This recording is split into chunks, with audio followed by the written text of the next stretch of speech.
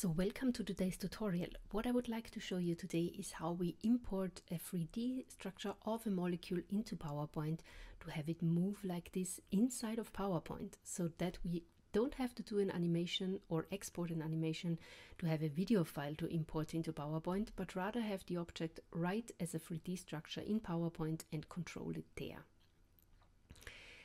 To do so, we need supportive software. I chose to use Avogadro to generate a molecule, but unfortunately the file that comes directly from Avogadro does not import into PowerPoint. So we need Blender as another supporting software, but Blender is only going to be used to convert the file into a suitable format. So even if you don't know Blender, use it just for converting and it's fine. If you would like to learn Blender, I would like to highly encourage you to do so, because it's a really fun program to use, also not only for scientific purposes, but in general. If you have not installed Avogadro or Blender yet, I would say let's go ahead and do that and come back to the tutorial when both software is running on your computer. The links to the download pages are in the description below as well. If you have both of them installed already, then I would say let's just go ahead and begin with generating our molecule. For this tutorial, I chose to use theobromine, and of course you can use whatever molecule you would like to have, but I would recommend to start with the smiles, because it's just an easy format on how to copy paste just the molecular information into software. So I'm just going to look for the smiles, copy that, open a blank version of Avogadro, then you just use Build, Insert, Smile. There is a smile already inserted. Insert the smile you just copied and click OK. So now it's important to actually get rid of those blue bubbles over there that are above your atoms. To do so, you can just use the select tool and right click next to the molecule. Then all of those bubbles are gone. If they are still there, you would export them as geometry as well, and that's of course something we don't want to have. What I normally do when I import a molecule into Avogadro as the smiles, I do a very quick energy minimization. I just recommend that because it relaxes the molecule a little bit, and sometimes it depends on the complexity. It can have a very weird conformation, so I would highly recommend doing that. In that case, you just click on the tiny E over there, which is the auto optimization tool, and then you just say start. In my case, you see there is not much that changes because the molecule itself is quite rigid and the orientation is quite nice. But I just leave it like this for a couple of seconds, and then I click stop again. And that is all we are going to do in Avogadro, except for exporting, of course. Avogadro has another advantage over other visualization software like PyMol, for example. You are able to display double bonds nicely. When everything is nicely minimized, I go to File, Export, and then you choose the last option, VRML. Navigate to the path where you would like to save your file, and then you just click render. Render in that case means saving, and that is everything that we need to do in Avogadro. I saved my file already, so I'm just going to exit. After that, you go into Blender. If you are not familiar with Blender, also don't feel stressed. We are, as I said, just going to use it to convert a file. The only thing that you need to do is you need to select your camera, your cube and your light, and remove it. You can do that by just box selecting everything and press delete, and all of those objects are gone. Then you go to File, Import, and navigate to the option where VRL or X3D is present. Click on it, and then you just navigate to where you saved your file. Click OK, and what you get is now the molecule that you previously generated with Avogadro. What you see here in Blender, so by the way, if you're new to Blender, and you would like to move around in the 3D space, you can hit your mouse wheel and just drag your mouse, and then you will move. So what you see in Blender here is, first of all, our atoms are not smooth, and so are our bonds. And in addition, there is also a default view which is imported from Avogadro. We don't need that, so we just select it and hit delete again. For smoothing out our molecule, we can fix that in Blender as well. You could import it into PowerPoint as it is, so some sort of style element, so you could keep it like it is here. But if you would like to have a smooth visualization, I'm going to guide you through that as well. To do so, you box select everything again. Here it's important that one of the elements is not highlighted in the dark orange, but in a lighter one. And to do so, you press just Shift and click on one of the elements, doesn't matter which it is. And then you do right click and say Shade Smooth.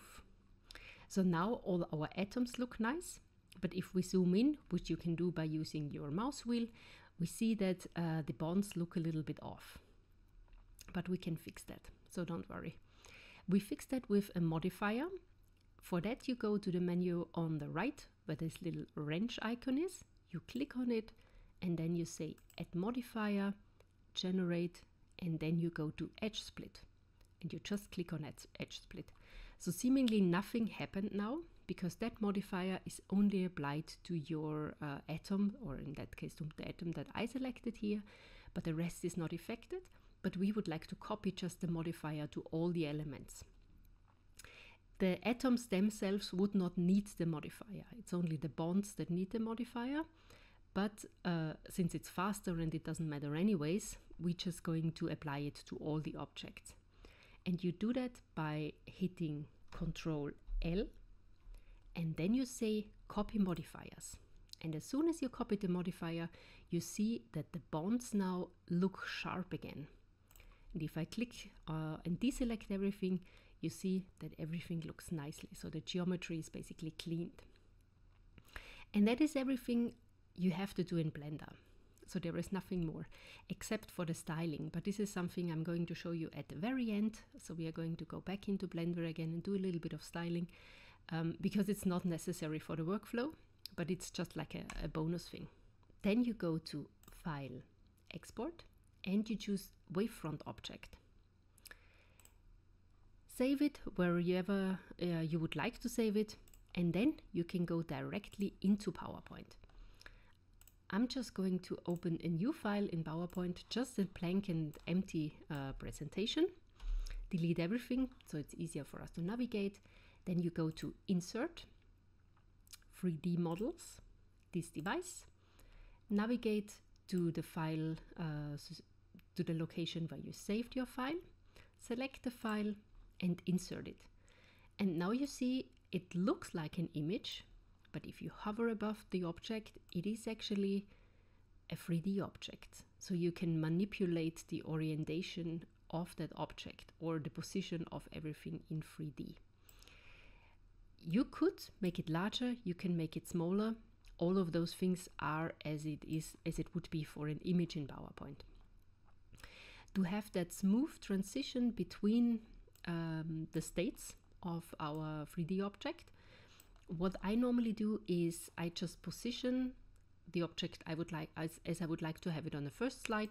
Then I just go and duplicate the slide, and then I move it around, find a different size, find a different position as however you would like to have it. And the key is to select both of your slides, go into the transition menu and select Morph as the transition between the slides. And if we go into the presentation mode and see how that works, you see that now the transition between those two positions and orientations of the molecule are automatically and smoothly calculated. And that is really it. So this is all that's to it. You just need to convert the file into something that's readable in PowerPoint, and that can be easily done with Blender. So to give us an idea what our molecule looks like, I would recommend to go into the cycles render engine. So you go to the icon render over there and select cycles. I'm going to use GPU to compute because it's faster for my computer. And then you hit Z on your keyboard and go into the rendered view. So everything is a little bit dark now. So if we go into the world tab and just make it a little bit lighter so that our colors are nicely visible. With that, you can now manipulate the molecule as you want. So for example, I would like to change the blue of the nitrogen atoms. Then I go into the material tab and you see there is a standard material that is applied to all the atoms. And to make it really a drastic change, I'm going to use a very light blue for all my nitrogen atoms. So you see, the downside is that every atom has an extra material. So it's not that you change one nitrogen and all the nitrogens are going to change. You have to select them separately. So the way I normally do that is I change the color for one of the atoms and then I select all the other elements that belong to that same color by holding Shift. And the last object I select is the one that I changed actually. And then Control L again. And now it's, I just say link materials. So now the material is applied to all of those objects. So let's say you would like to highlight one atom as well, that carbon atom here, for example, and I would like to have it drastically darker. That's something I can do as well.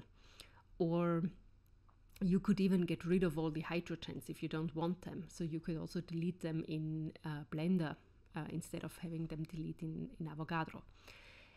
What you can also change is, so if we look at the material, it is rather rough. So you see that the roughness here, that means it's not really shiny, is turned up. So if I go down with the roughness, you see that there are reflections starting to happen. And a bit of that styling can be translated into the molecule that you import into PowerPoint as well. So I'm just going to export that molecule as it is here.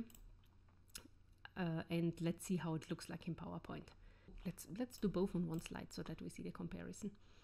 So we go to Insert 3D and the new molecule. And now you see a couple of things can be styled. So as you can see now, the blue is different than the one that we had here previously. Colors are a little bit tricky. So you see, even though in Blender, the carbon here, that one, looks drastically more dark, this one is a little bit lighter. So that would involve a little bit more of trial and error, I would say, so that you go back and forth with the styling. But we nicely see that the reflection actually, that looks quite cool, so that we have some sort of reflection going on there on our nitrogens versus all the other atoms are still quite matte. Good, so I hope that tutorial was helpful for you, and I hope you have fun styling and importing your molecule into PowerPoint, and see you in the next tutorial.